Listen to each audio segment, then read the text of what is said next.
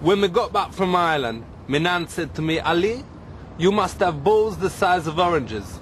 And I said, you know, Nan, I do. But luckily, me know a lot of women who love the taste of orange juice. Aight? When the 11 o'clock show told me that I was going to interview an expert on women, I said, listen, I don't want to stand in front of the mirror for half an hour. But then they told me that I was meeting Professor Solis, who is head of gender studies. Check this. Booyakasha! Check this. Today we is talking about women. I is with none other than Professor Solis. She be director of the Center for Gender Research. And we is going to be talking about ladies. Now, 1 in 2 people in the country is a woman. So that time you've got to know about them. Women, they're as important, aren't they? They indeed are. Very important. As important as men. Which is better, man or woman? Well, equality is not about being better. But which one is better? Well, I don't think either is better. But one must be a little bit better. In what respect?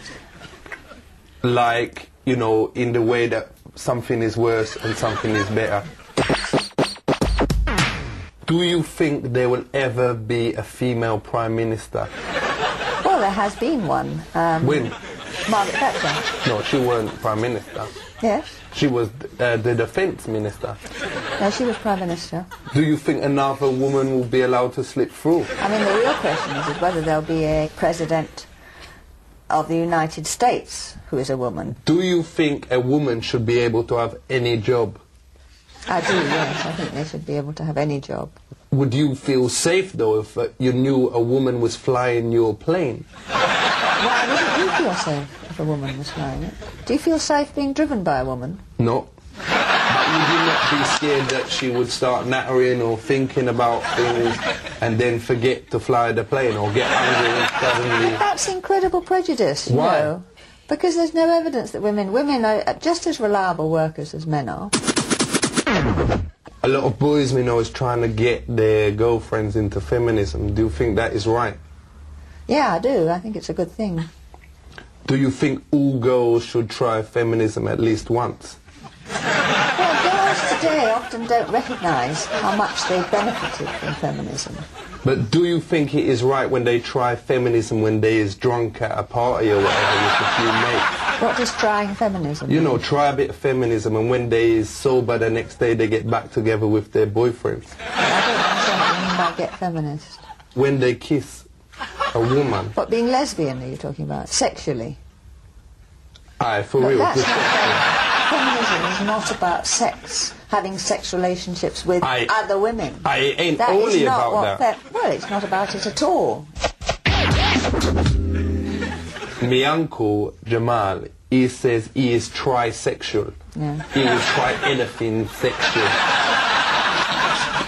What does that mean? There are a lot of people, you know, who would agree that they would like having sexual relationships with men and with women. So you're saying that you think that he has done it with men? But he has. Aye? Well, it would suggest that from that. Or that he's interested in it. Don't know whether he would have done it. Depends what done it means.